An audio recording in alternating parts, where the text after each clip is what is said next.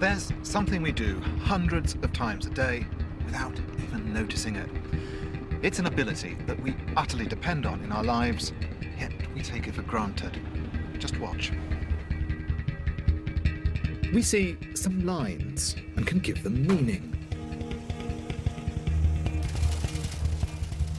We can tell one shape from another. And we understand that an arrangement of colours can represent something. The ability to read images is an essential part of our lives. But what if we didn't have this ability? Imagine we couldn't understand images.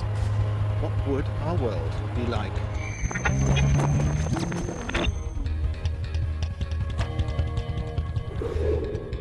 Well, for a start, images would never have been invented.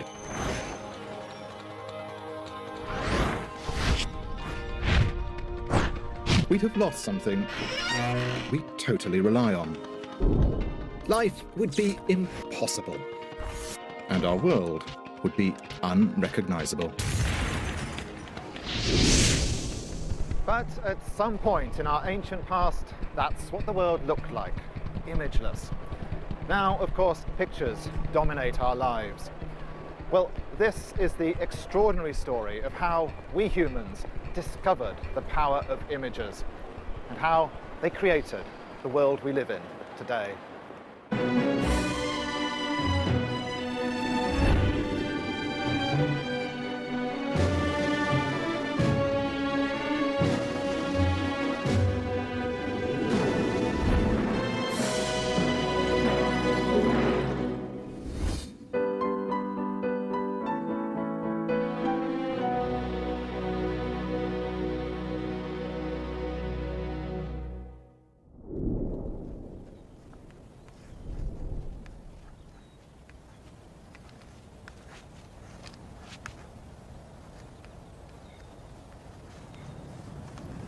How long has it taken for you to realise that I'm drawing a horse? A second? A fraction of a second? We can tell what a two-dimensional image represents almost instantaneously, without even having to think about it. I'm not much of an artist, but even I can arrange a collection of pencil lines on a piece of paper so you see what I want you to see. And I don't do just horses. I could draw almost anything in the world, and you'd probably guess what it was. But there must have been some point in our human story when we first got this ability. Some moment in time when we began to create pictures and to understand what they meant. So what happened back then? How did we first get this ability to create images? To find the answer, we need to go way back in time.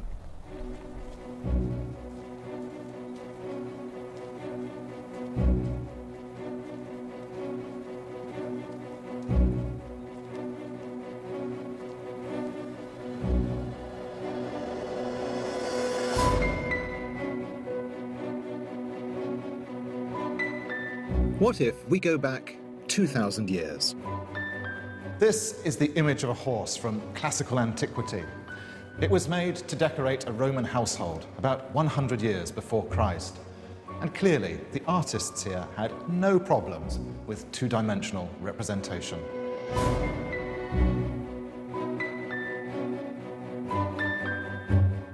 We've gone back another 1,000 years to 1200 BC. This tiny fragment comes from ancient Egypt, and the person who painted it knew perfectly well how to represent something in the world around them. We're going to have to go back much, much further. This is northern Spain, a place called Altamira. We've come here because towards the end of the 19th century, a discovery was made at Altamira that would radically alter our understanding of when the world's first images were created. This historic discovery was made by a 9-year-old girl. Her name was Maria. She was the daughter of Marcelino de Sautuola, a local Spanish nobleman who was also an amateur archaeologist. He'd become intrigued by Altamira, and in autumn 1879, Maria and her father paid the cave a visit.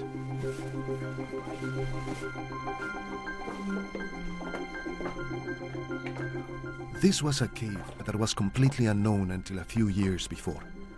Even though I was a mere amateur, I was determined to undertake my own investigations. As a gentleman scholar, de Sautuola took a serious interest in finding out more about the prehistoric past.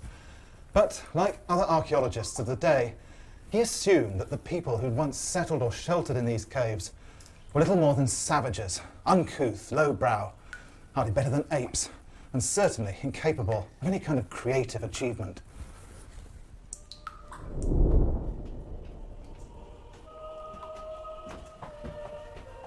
I hoped that through these investigations we would manage to tear away the thick veil that separates us from the origins and customs of the ancient inhabitants of these mountains.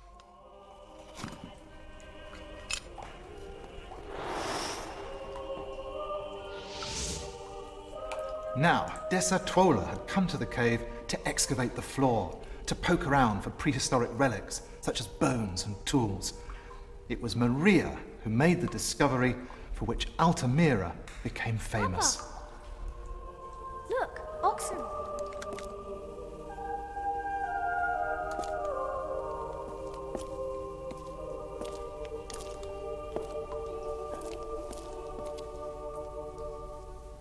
I was overcome with amazement. What I saw made me so excited I could hardly speak.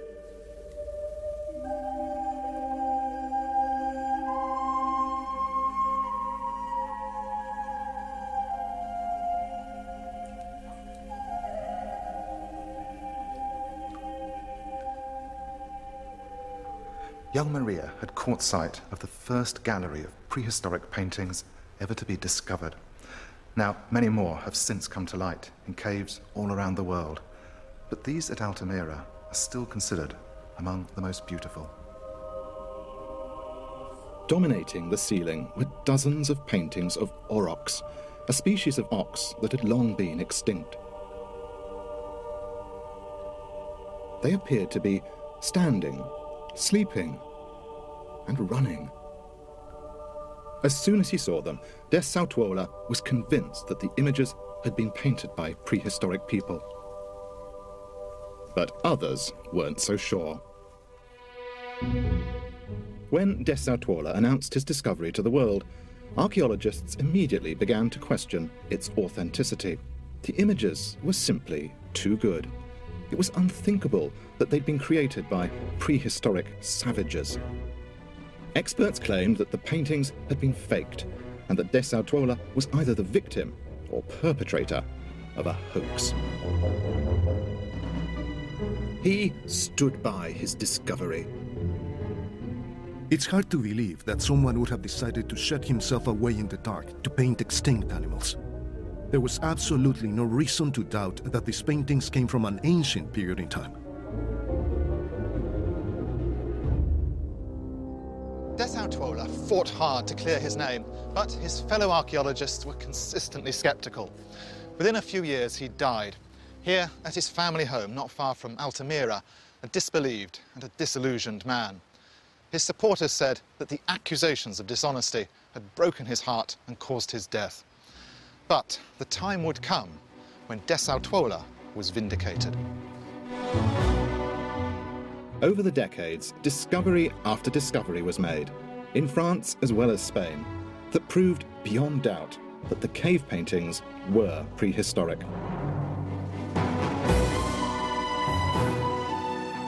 And then came an even more exciting find. In a cave called Lascaux, a gallery of pictures of breathtaking beauty. As more and more paintings came to light, they revealed prehistoric artists had painted with a confidence and a skill that matched almost anything from the modern world. Pablo Picasso himself said on first setting eyes on these pictures, "We have learnt nothing."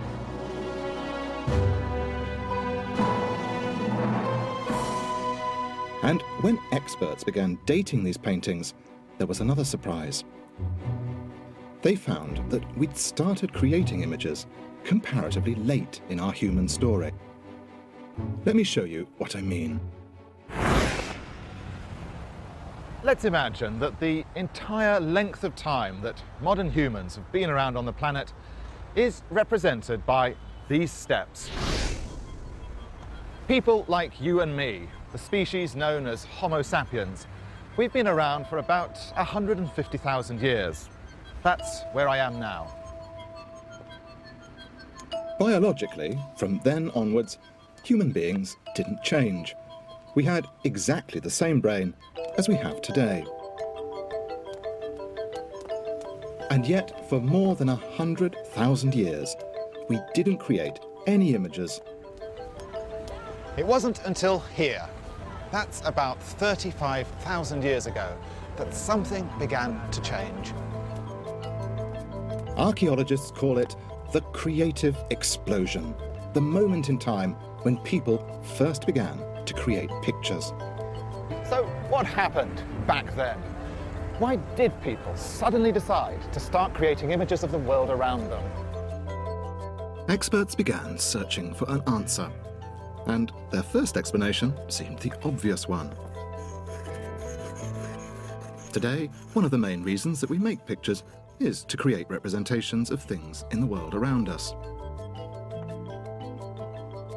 Surely, the expert said, thousands of years ago, prehistoric humans also had painted to create representations of things around them. But as more and more cave art was discovered, it became clear that this explanation was wrong. Because today, artists create images of every aspect of the world that they live in. But back then, they created images of mostly one thing.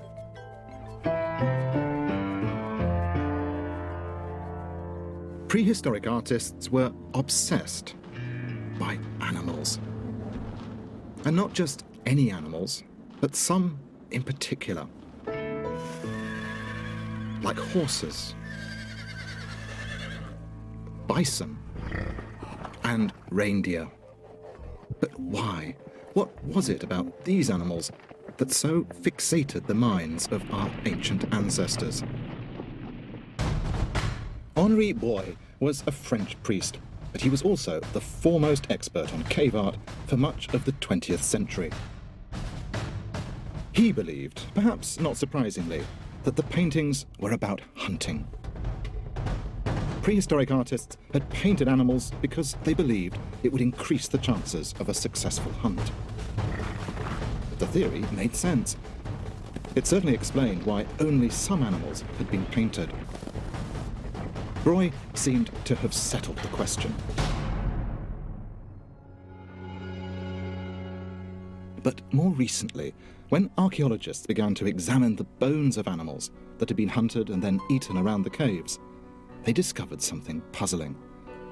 If people had created these images to improve the chances of a successful hunt, you'd expect them to paint pictures of their quarry.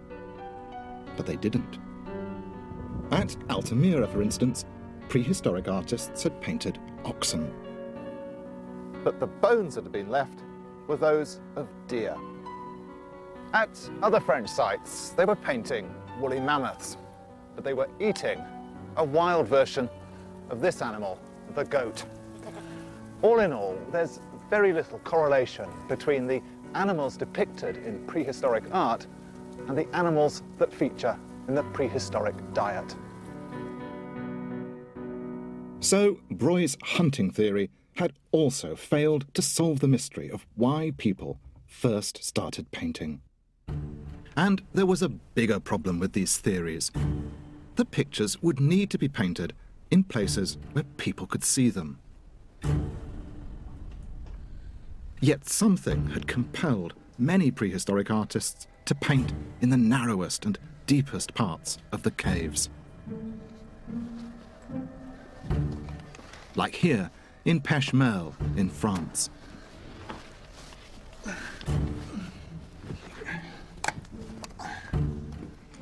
Sometimes images are found on parts of the cave that are almost inaccessible. It's hard to imagine how the artist got in to paint them, let alone imagine how anyone else got in to admire them. I mean, who would have got into a tight spot like this to decorate the ceiling? This painting isn't just difficult to reach. When you finally get here, it's even harder to understand what these artists were painting. Because, like many other cave images, it doesn't seem to represent anything at all. They're made up of dots and lines, or abstract shapes and patterns. Nothing in the natural world of the prehistoric artist would have looked like this, or this. And very often, these patterns are repeated or scattered across more recognizable images in a seemingly random way. Here, at the Peshmerl caves in France, the prehistoric artist has painted a splendid pair of horses. But look, he's covered the image with a series of spots.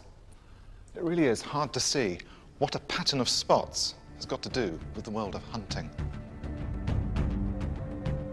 Archaeologists realize they were as far away from understanding cave painting as they had ever been. The obvious explanations, like the paintings having been created to represent things in the world or for hunting, would never unlock the puzzle of these images. Because both of these theories missed the point.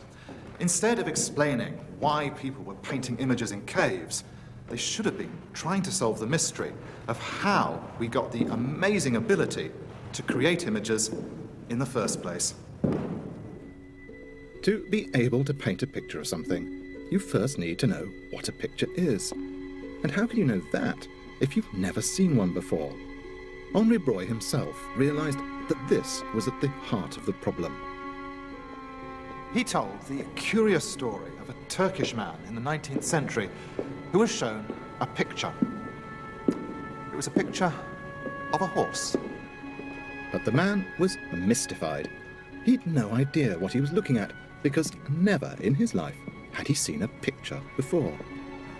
This Turkish man, it seems, was a devout Muslim. Now, at its strictest, Islam forbids images of living creatures. So here was someone, apparently, who refused to believe that you could create an image of an animal in 2 dimensions.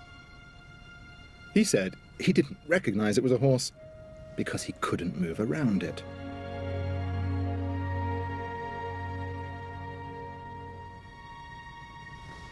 For us, looking at a painting as vivid as this one, it's almost impossible to believe.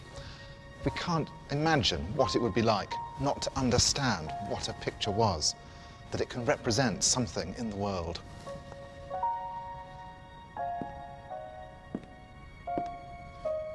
This is what it might look like for people who've never seen any pictures before. A collection of lines, colours, markings, without any meaning.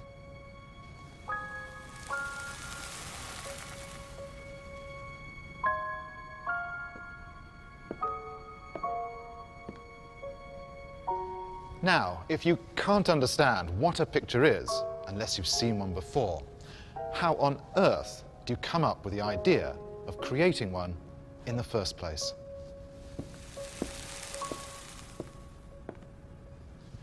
So how did our ancient ancestors come to realize that a collection of lines, dots and colors could represent something? How did the penny drop all those thousands of years ago? This is one of the great mysteries of human creativity. It's one that experts have long tried and failed to solve. But then, a few years ago, a revolutionary idea appeared. It was an idea that might solve this very problem. And it originated not in Europe, but a place thousands of miles away. It came from South Africa. Hidden among high crags of these mountains, the Drakensberg, are images on rock walls uncannily like European cave paintings.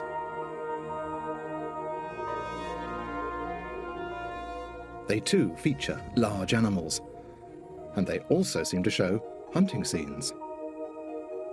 But unlike the European paintings, these pictures aren't thousands of years old.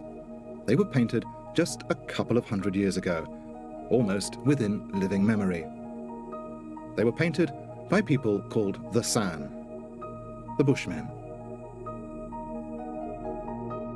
For a long time, these paintings were largely ignored. But one man became fascinated by them. His name was David Lewis Williams. When I first started looking at the paintings, the general opinion was that they were scenes from daily life, and because they were San people, they thought they were hunting scenes. Take this one as an example. Here we have an eland and a man who appears to be holding the eland's tail. Yeah.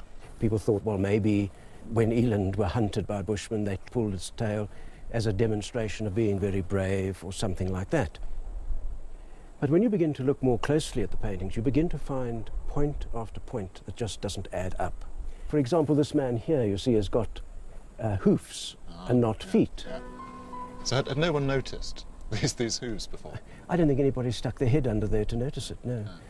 And then, of course, there are things about the man himself. His legs are crossed, and the eland's legs are crossed. And then you notice other things, like that one higher up there that has a very clear antelope head. Yeah. And then you realize that he's also got hairs standing on end all over his body. And the eland has got hairs standing all over its body. And when you say these are pictures of daily life, it just doesn't fit. And when I began to notice all these strange points about the paintings, I thought we've got to find some way of cracking the code of what these paintings are.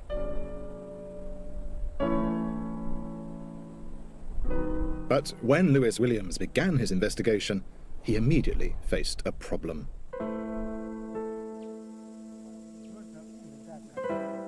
Because these are the San today. Rather than living in mountains, they now live 1,000 miles away on the Kalahari grasslands of Namibia. Over the centuries, their ancestors were persecuted and driven from the Drakensberg. Although the San still hunt, today they no longer paint, and there's a good reason for that.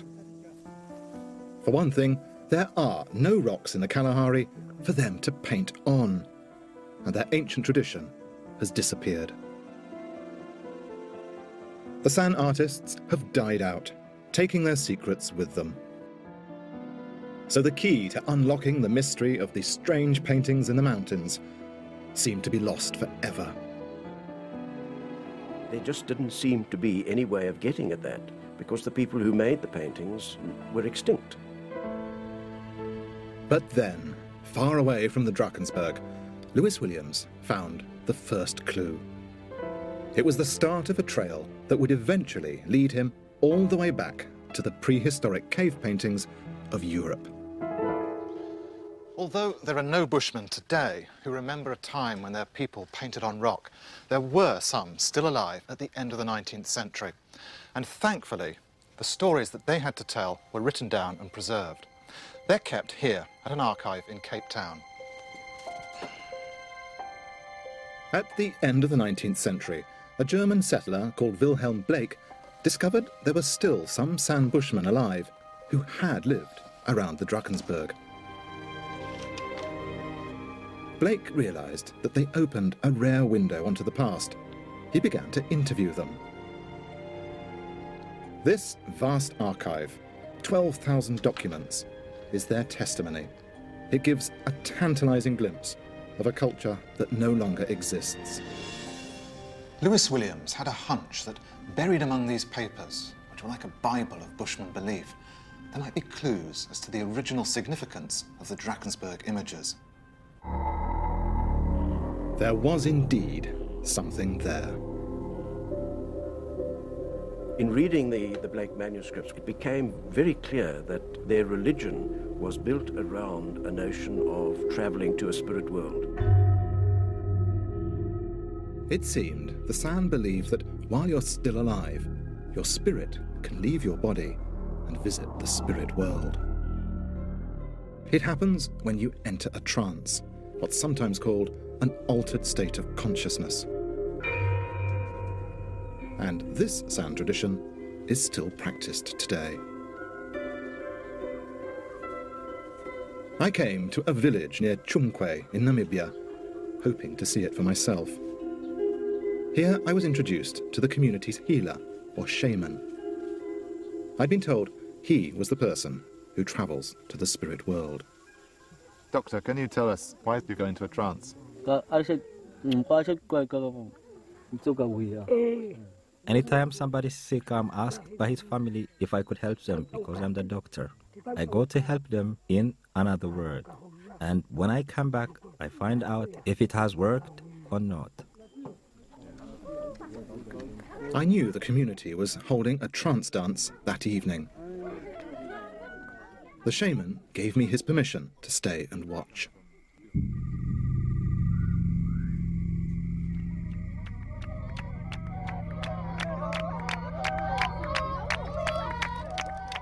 It all began with the women of the village creating a powerful rhythmic chant.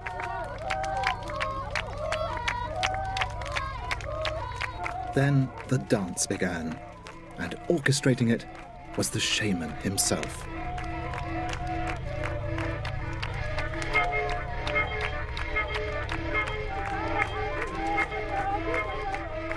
As the dance intensified, something dramatic seemed to happen to him. He seemed to lose himself in the rhythm, become detached from what was happening around him.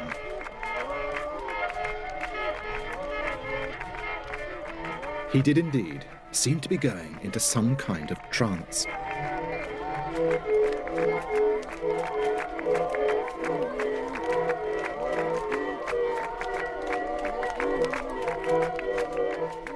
Then he fell to the ground, unconscious.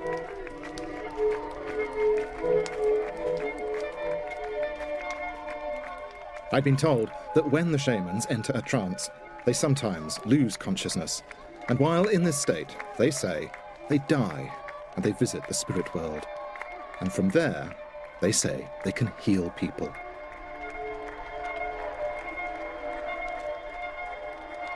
Lewis Williams had discovered the vital role that trance played for the San people. But how could this help to solve the mystery of the haunting rock paintings created by their ancestors? Having read the Blake papers and found out about an altered state of consciousness or trance on the one hand, and then knowing the rock paintings on the other hand, the real crunch is putting those two together. How do they dovetail? How do the San beliefs explain the paintings? And that was a real puzzle that kept me in the dark for a long, long time. When the answer finally came, he realized it had been literally staring him in the face. In those days, I used to have copies of the rock paintings that we had made, and I'd take them home and put them on the mantelpiece, with a couple of ornaments holding them in place, and sit and contemplate them. And there's one painting that was particularly important to me from one of the sites in the Drakensberg. It was a copy of the same rock painting Lewis Williams had shown me in the mountains. And then one day, looking at this particular painting, it just clicked. What was going on here? On the left-hand side of the painting, there's an eland, and it suddenly occurred to me that this eland was dying. We could tell that by the crossed legs. It was stumbling, its head was lowered, its hair was standing on end. This is what an eland does when it's dying, particularly from a poisoned arrow. Next to it, and holding its tail, was a man, and his legs were also crossed. And he had hoofs, beautifully painted, cloven eland hoofs. And he had hair standing on end. And then it was obvious. He was dying, the eland was dying. And so it became clear that the paintings were not pictures of everyday life. They were about spiritual experience in trance.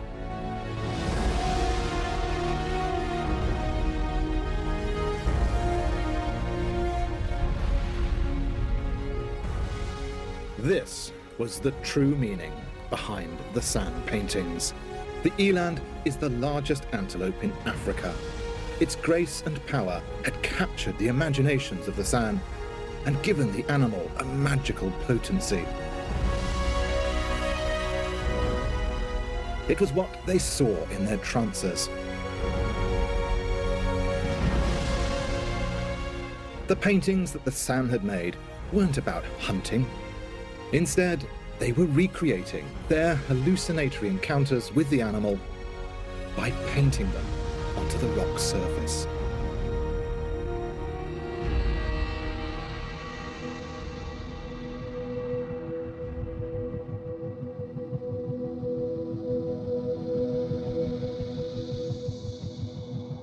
Now, an ambitious new idea began to take hold in Lewis Williams' mind. Because he was aware that there were other rock paintings which were very similar to those painted by the San. These were many thousands of years older, the earliest pictures ever created. And they were in Europe. For many years, I'd also been interested in the cave paintings in France and Spain, the Upper Paleolithic paintings. And one of the things that is very striking is the similarity between the rock paintings in Europe and the Southern African rock art. Just like the San's obsession with the eland, prehistoric cave artists had also been captivated by a few key animals. And as with the images in South Africa, European paintings seemed to graft features of animals onto the human body, to create strange new creatures. But above all, there was one inexplicable feature shared by both San and European paintings, which intrigued Lewis Williams. What we've got here is a tracing of a painting made by the San Bushmen, probably about 200 years ago. It shows a picture of an eland, with some sand figures surrounding the animal. But there's also something else. The artist has scattered dots across the whole image. Ring any bells? Well, just take a look at this. It's a drawing of those two horses that we saw down in the caves in Peshmerl. And that too has got this strange patterning of spots all over it. Just 200 years ago, on rock walls in Africa, the San were creating the same abstract patterns as those painted tens of thousands of years ago in the caves in Europe. But why? What made people from completely different parts of the world and thousands of years apart come up with such strikingly similar geometric patterns? Lewis Williams began to wonder if the answer lay not so much in the art as in the brains of the people who generated it.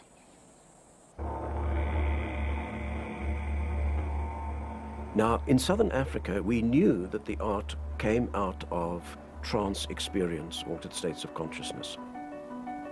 So it's a simple matter then, of course, to turn to people who have studied altered states of consciousness in laboratory work and ask them what happens to the brain when people go into an altered state.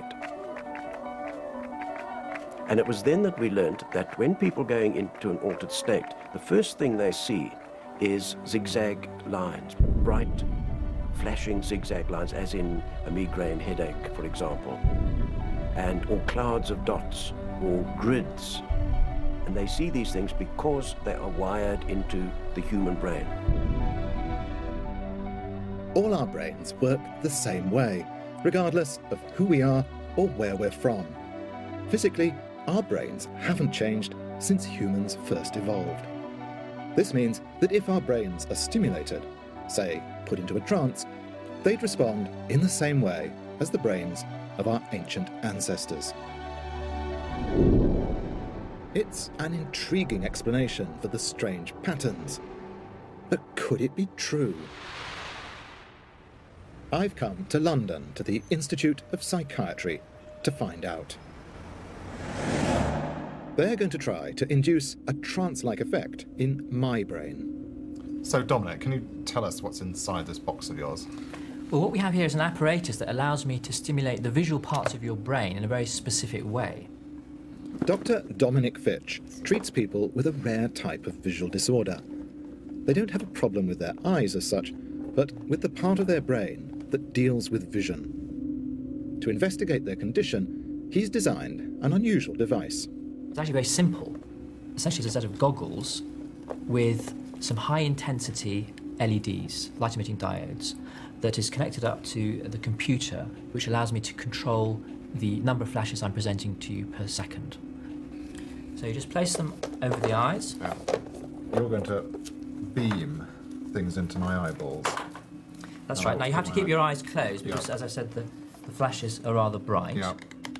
His patients had reported seeing peculiar shapes and patterns appearing before their eyes. The goggles are designed to induce these images in the brain. Is it going to hurt? It's not going to hurt. So if you have your eyes closed... Got them closed. What are you seeing now? Right, what I've got now is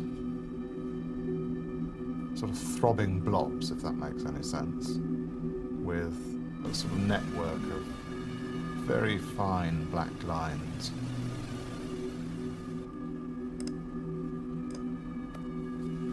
Right, okay. Very, very vivid colours. All the sort of colours of the spectrum seem to be popping up here. And behind all the colour, how can I explain it? Sort of like a fishing net, or very fine black lines linking up. Like a honeycomb effect, I guess is what it's like. Now what happens when I just stimulate one eye? Ah. Electric checkboard. Sorry, chessboard. Electric chessboard, that's sort of what it like. Reminds me of a dance floor I was once on. Has it got colours in it, or is it a black and white? It's black and white, yeah. Very, very bright, black and white. Dominic, this is a new experience for me. I had my eyes closed, but I was seeing things. Tell me why. There are parts of the visual brain that seem to code or represent the types of grid patterns and lattices that you've been seeing. And presumably what's happening is that the light is irritating those areas and inducing a hallucination in you. So anyone that's given this type of stimulation will have the same types of experiences. Paradoxically, you can get exactly the same phenomena when too little information gets into the visual system. Okay. And certainly many subjects, when they're blindfolded, after a time will start to see those sorts of patterns as we induce in you today. Right, so if I went into a cave with no sources of light, or blindfolded myself, I might start seeing just the same sort of things as I've seen. Indeed. Yeah. Indeed. This would explain the strange patterns. Deep within the darkness of the caves, prehistoric artists experienced sensory deprivation. And this induced hallucinations of abstract shapes and patterns, which our ancient ancestors then painted.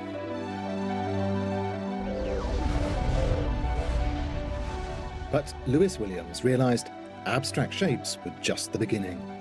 As people spent longer in trances, their hallucinations took the form of things of great emotional importance.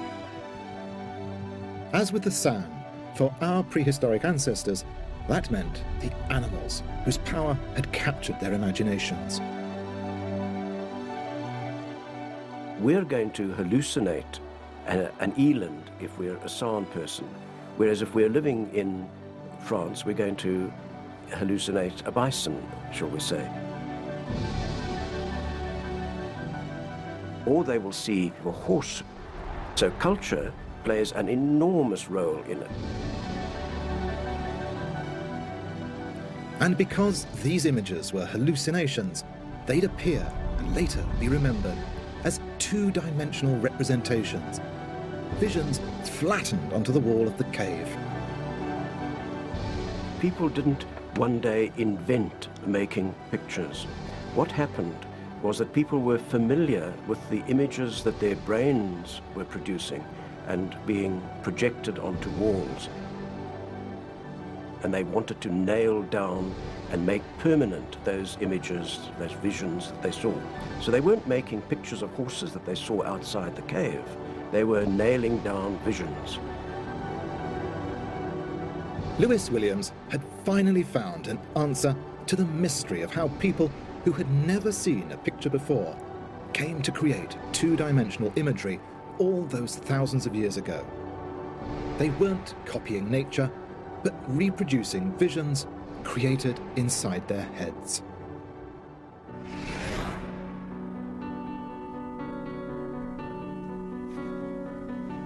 Here, for the first time, we've got a theory which seems to solve many of the puzzles that have mystified experts in the past.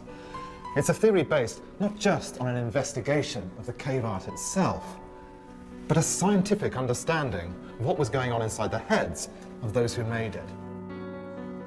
It explains how we went from a world with no images to one with cave paintings.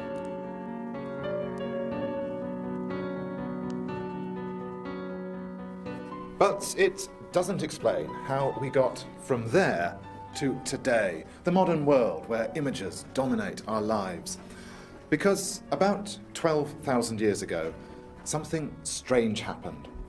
People stopped painting in caves. Archaeologists don't know exactly why it happened, but throughout Europe, wherever they looked, they found little evidence of images being created for many thousands of years. The prehistoric people who discovered how to create images and then reproduced them for countless generations seemed to have lost interest in them.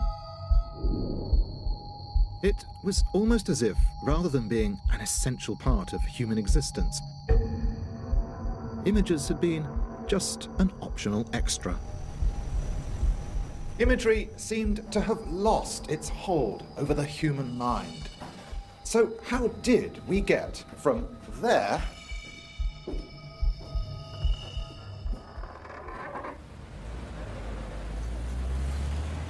to today?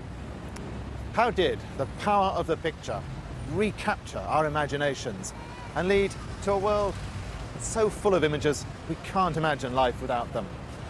Well, it's only recently that we've begun to discover the answer.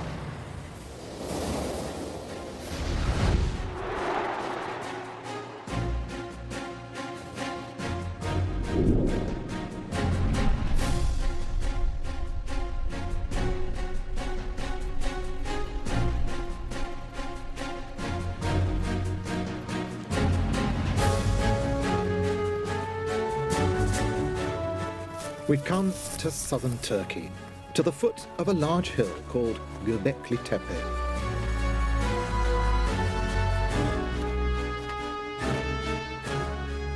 At the top lies something which reveals just what happened to imagery all those thousands of years ago.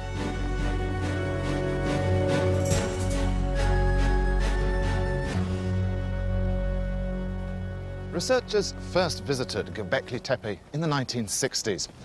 What they found was a hillside that was carpeted with the remains of flint stoneworking. Little pieces like this. But then they assumed that the site itself had no special archaeological significance.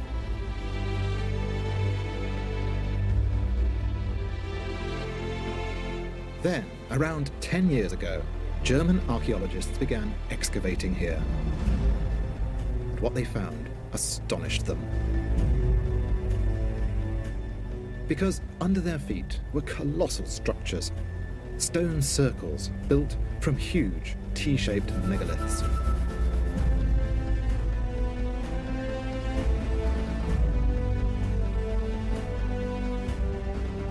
The site is vast. At least 20 stone circles remain buried, containing hundreds of pillars.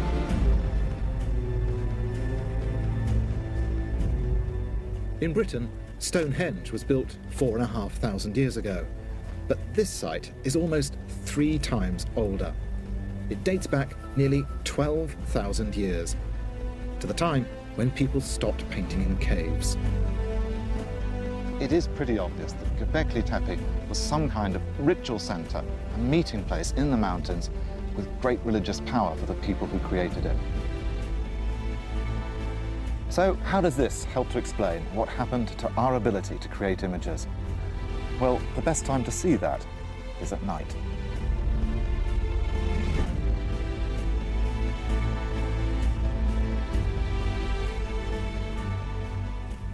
Because it's what's on these pillars that's essential for our story. They're not just megaliths, big stones. They're decorated, covered with carvings of dozens of wild animals. You see these best at night time, by the light of a naked flame, just as their creators once saw them.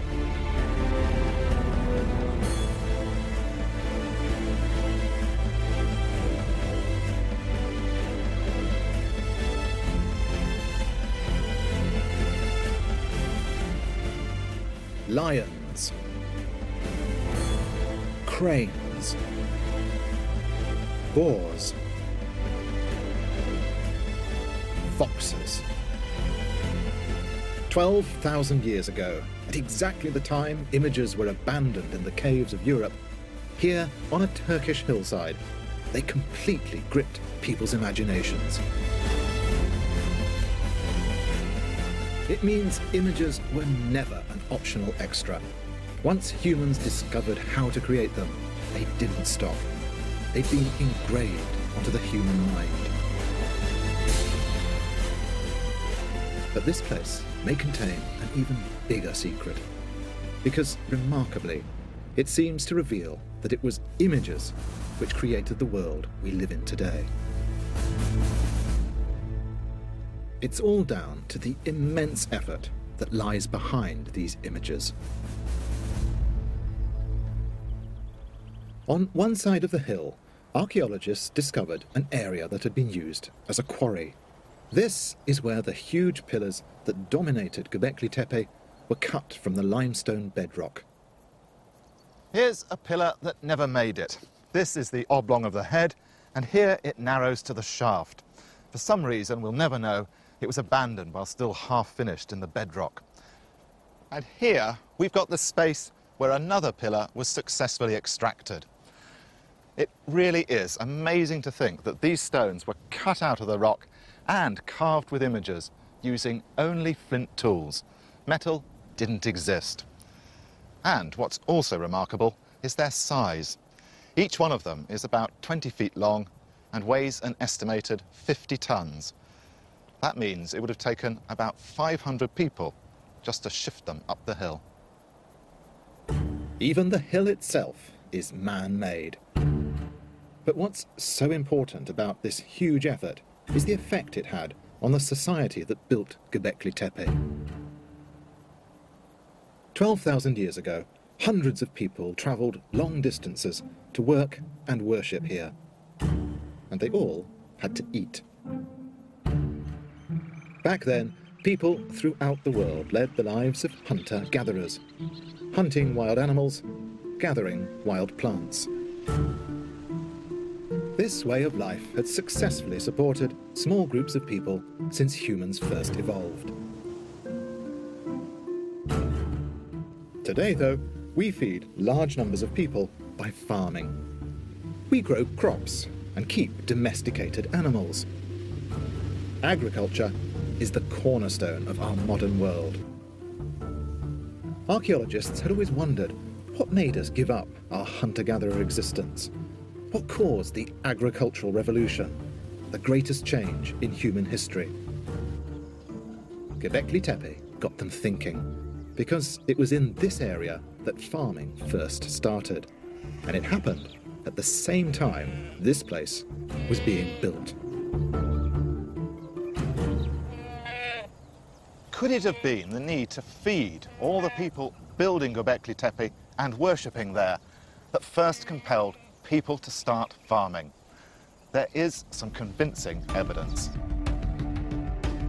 Scientists recently sought to discover where our modern cultivated wheat came from. They began by analysing the strain of farmed wheat that goes into our food and extracting its DNA.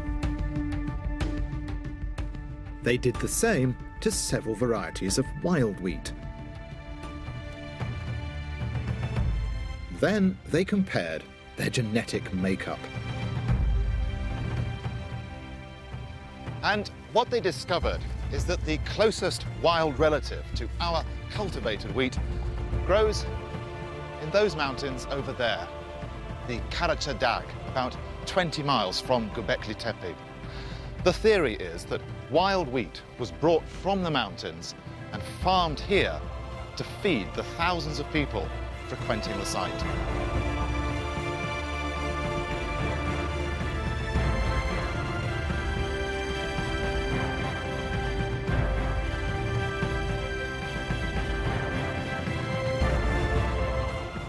So there's the momentous conclusion that imagery had become so powerful in the minds of human beings that it brought about the greatest transformation in human history.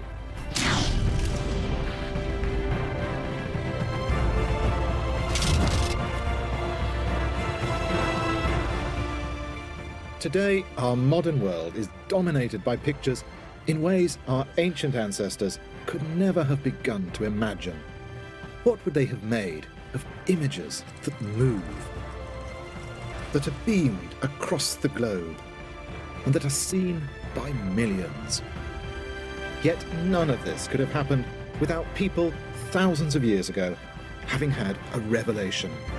The revelation that with lines, shapes and colours, they could capture the world.